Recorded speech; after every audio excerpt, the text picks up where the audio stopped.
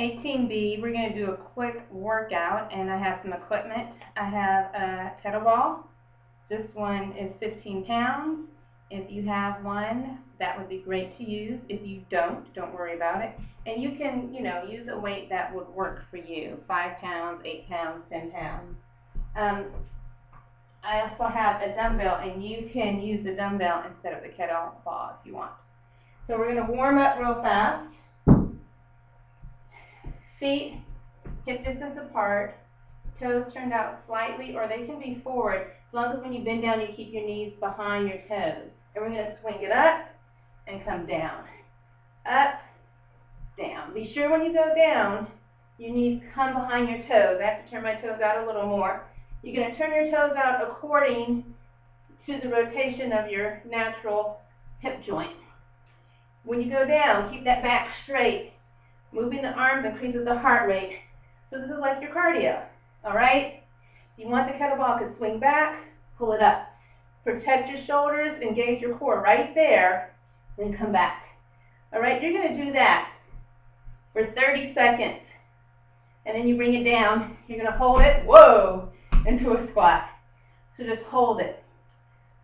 You're going to hold this for your next 30 seconds. Then you're going to drop one arm and pull it up and pull it down. Pull it up, pull it down. You can switch sides and do it on the other side. Up, down. You're going to do that 10 times each side. If you don't have the kettlebell, you can use your dumbbell and just swing your dumbbell. And same thing, hold it down, bring it here, pull it up, down, up, down. You're going to do that 5 times. Yes, she said 5.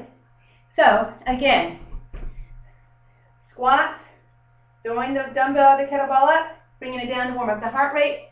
Hold it for 30 seconds. Hands supported on one leg. Don't lean into it though. Lightly place a hand there, core engaged. Pull your weight all the way up, and then pull it down. Or use your kettlebell. 15, I said 10, didn't I? 10 on one arm, then 10 on the opposite arm. Engage the muscles, press it up, bring it back down, down. All right, pretty simple. Kettlebell swing or dumbbell swing. Increasing the heart rate, strengthening the lower body, and getting some upper body in. See you all.